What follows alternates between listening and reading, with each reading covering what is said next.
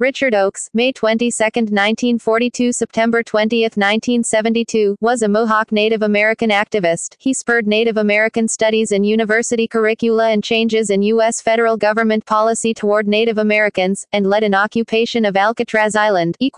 Early life = Richard Oakes was born on May 22, 1942, in St. Regis Mohawk Reservation, a location known in Mohawk as Akwesasne, the U.S. portion of a reservation that spills into Canada across the St. Lawrence River. Like many of his ancestors, Oakes spent most of his childhood fishing and planting beans. He then began working at a local dock area on the St. Lawrence Seaway, but was laid off at the age of 16, after which he worked as a high steel worker, a job that entailed a great deal of traveling.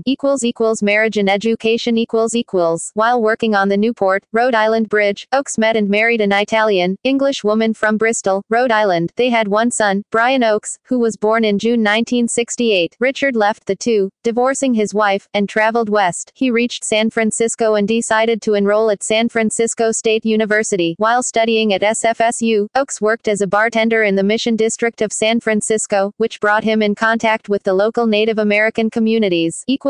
Native American Studies and Occupation of Alcatraz == Oakes was disappointed with the classes offered and went on to work with an anthropology professor to create one of the first Native American studies departments in the nation. He developed the initial curriculum and encouraged other Native Americans to enroll at San Francisco State University. At the same time, the Mohawk National Council was forming and traveling in troops to fight oppression of Mohawk religion by means of peaceful protest, which they called White Roots of Peace. In the spring of 1969, Oakes met the members of the White Roots of Peace, who encouraged him to take a stand and fight for what he believed in. Oakes had also gained the support of many students. He went on to play an integral role in the occupation of Alcatraz. Also in 1969, he married Annie Marufo, who was part of the Pomo Nation, and Oakes adopted all 5 of her children.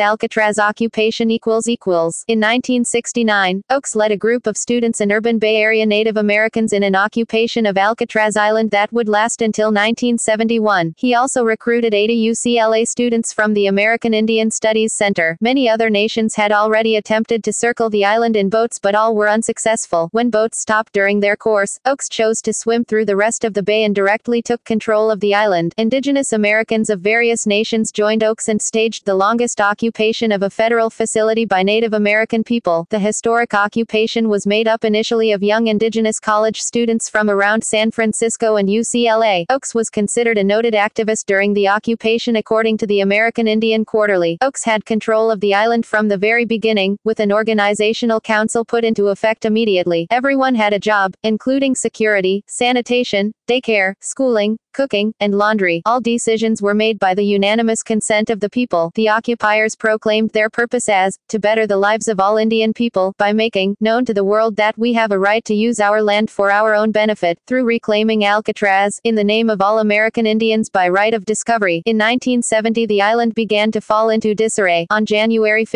1970 Oakes' 12-year-old adopted daughter, Yvonne, fell to her death from concrete steps. After her funeral, Oakes and Marufo left the island. Conflicts over leadership and the influx of non-Indigenous Americans diminished the important stance of the original occupants. In June 1971 the United States government removed the remaining 15 occupants from the island. While Oakes and his followers did not succeed in obtaining the island, they did affect U.S. policy and the treatment of Indians. As a result of the occupation, the official U.S. government policy of termination of Indian tribes was ended and replaced by a policy of Indian self-determination.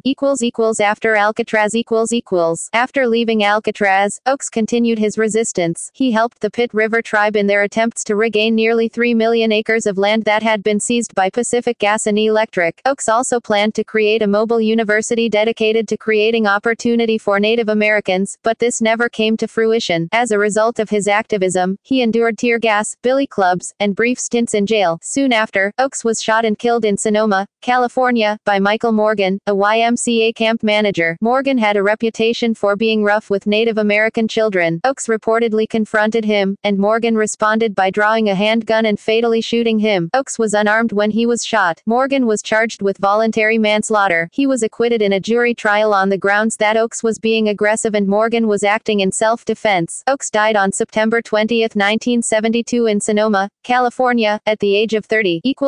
Tributes In 1971, musician Leon Russell released a song about the occupation titled Alcatraz. In 1984, television stations broadcast the ballet song For Dead Warriors as part of the PBS Dance in America series. The ballet, choreographed by Michael Smuin, was inspired by Oakes' life. In 2012, the band Field Report paid tribute to Oakes and his occupation of Alcatraz in the song Taking Alcatraz. On May 22, 2017, Oakes was recognized with a Google Doodle to mark what would have been his 75th birthday.